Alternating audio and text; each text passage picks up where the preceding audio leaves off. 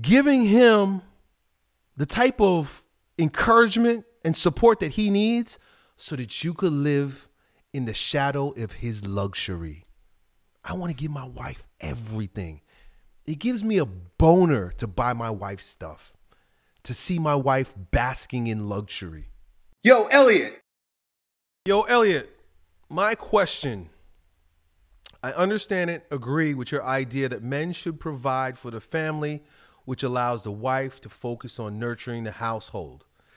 How do you feel about a man of our caliber dating a female artist, especially with the fact that they seem appealing in one way or another?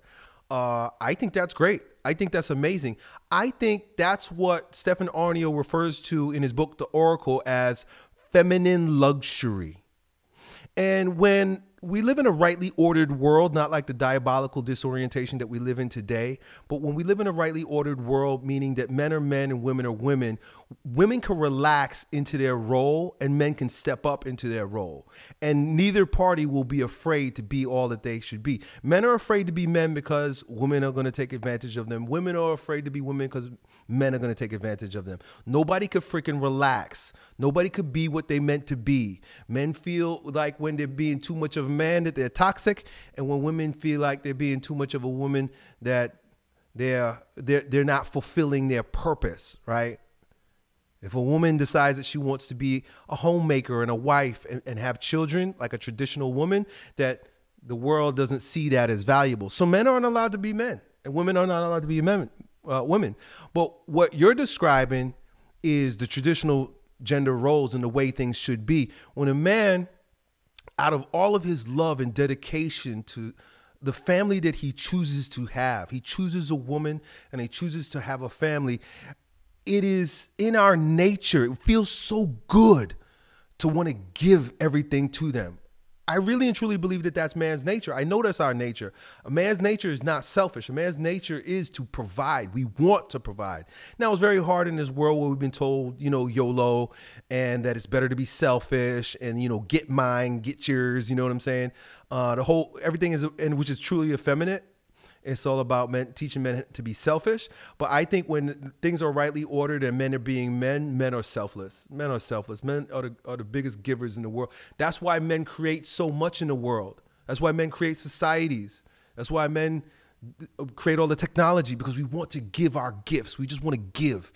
And so when a man is free to do that without the fear of being taken advantage of, right? Because that's ultimately ends up what happens, right? What happened, they get taken advantage of because they're so generous. But when a man could be that way and can live that way and is held up in high regard for his status as a provider and as a protector and as a leader in the home or, with his woman, then guess what women can do? They can relax. She could be an artist. She could be a musician. She could sew stuff. She could be like my wife. This is what my wife does. She does yoga. She goes to private tennis lessons. She gets massages and she works out in the gym. She lives a life of feminine luxury. Why does my wife get to live a life of feminine luxury? Because gender roles, traditional gender roles. And Arnio talks about this in his book, The Oracle, that it's a woman's privilege. This is true female privilege, not feminist privilege, not the BS privilege that women believe that they should be chasing after, which is to be a man. What's appealing to have the privilege to be like a man, right? To do the things that men do. That's saying that men are better than you. Right? I have the privilege to go and compete with men in the marketplace, and I'll go and get a whole bunch of degrees, and I'm going to be a high-powered, bull dyke woman. That's not being a woman. That's being a fake man. And that's what a lot of, women, they think that it's their right to be, which that's fine, but don't glorify that shit. But you know what's even better? Finding a real man, a real provider, a real protector, a generous man, honoring him, respecting him, and giving him the type of encouragement and support that he needs so that you could live in the shadow of his luxury. I want to give my wife everything. It gives me a boner to buy my wife stuff, to see my wife basking in luxury, right? I really want that for her. And I think if you ask most women, what would you rather? A career or a life of feminine luxury? Right? Take care of the children.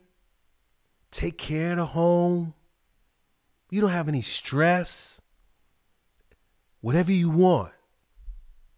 And so to answer your question, man, I think that's great. I think that's amazing. Your wife is an artist. Let her be an artist and decorate the whole house. Let her make all kinds of beautiful paintings for the home. One thing I would say is that guard against this when if she decides to start becoming too ambitious outside the home. Then I see that as a problem, because then the children suffer. Then the family suffers because mom is trying to play the dick role again. She's trying to get out there and juke the world. Boy, I'm gonna get mine, right? That's not very feminine. But if she's just being an artist, she's creating art, she's creating beauty. And even if she offers it, right? But it doesn't take away from the family, offer it, make a website, put it out there. But when she starts becoming real ambitious and she has to leave the family for a week because she has to go to an art gallery, right? Or she decides she's going to become, the president of the local art museum and all that kind of shit, like then that's not what I'm talking about. What I'm talking about is she really just letting the spirit, the beautiful feminine spirit within her express itself through beautiful art.